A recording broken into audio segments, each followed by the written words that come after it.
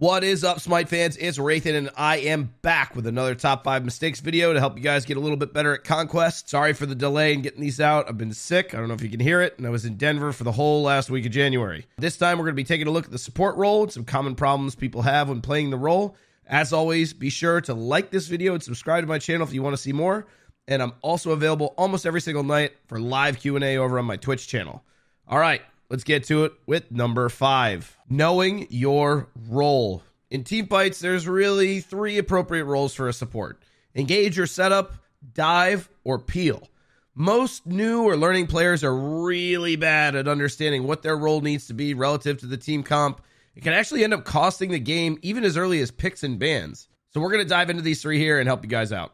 Engage or setup is exactly what it sounds like. You're going to be the one starting the fight and setting up for your team's damage. Some good examples of this are Blink Geb ults, Neja ults, Jing Chen ults, Athena taunts, and more. You are there to start the fight, burn beads, and set up for your team's damage. Similar to my jungle video, you are the go button.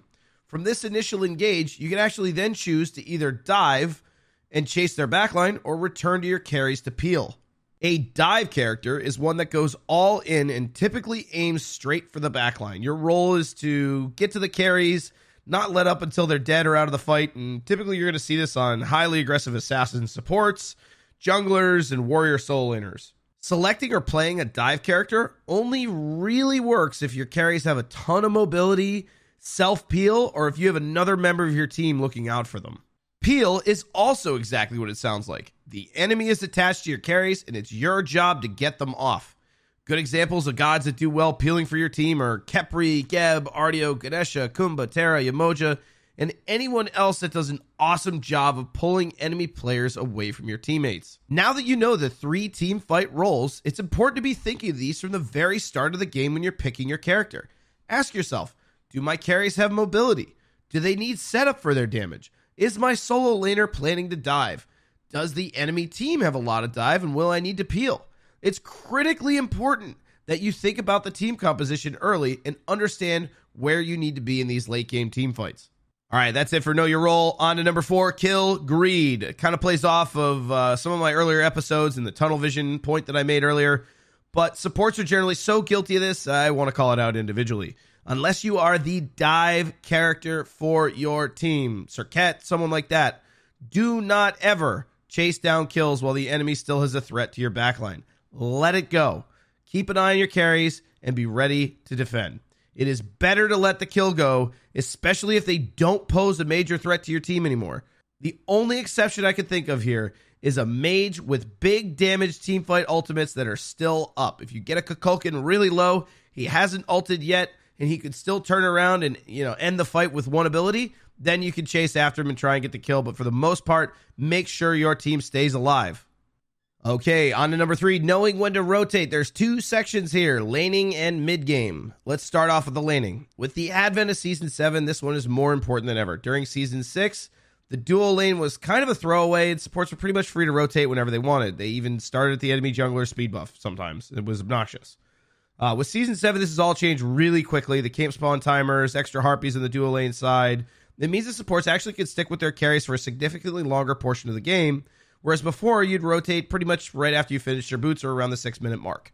It is crucial for the first 10 to 12 minutes of the game that you and your carry are at a minimum securing your Chad Harpy and purple buff to prevent the enemy dual lane snowball. If you leave too early, they get all of that XP uncontested and free and could lead to a very snowballed ADC and support if you're not careful. As for the mid game, this is actually where a lot of supports fall down.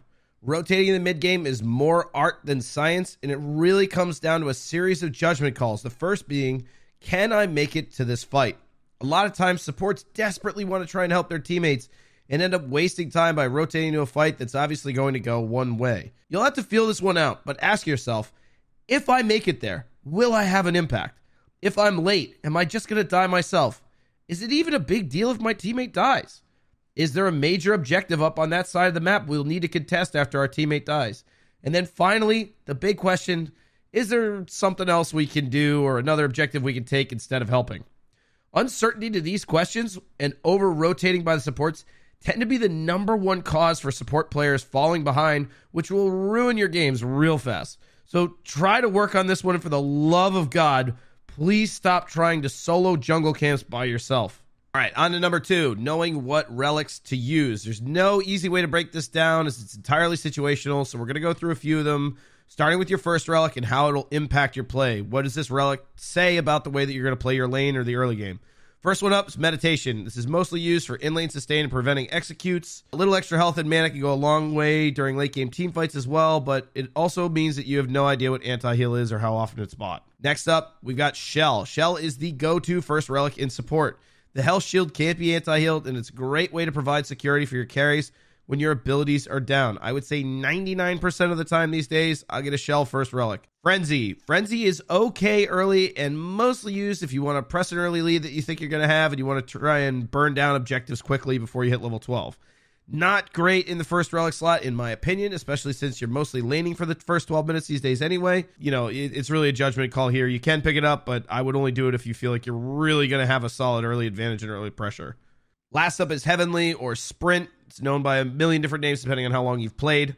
Sprint is a super situational relic and is mainly used for hard disengaging from team fights or getting out of trouble in lane. It is mostly useful when the enemy team have a ton of slows or big team fight abilities that are most impactful when you stand in them for the full duration. Think like a Cupid ult or a Ho Yi ult.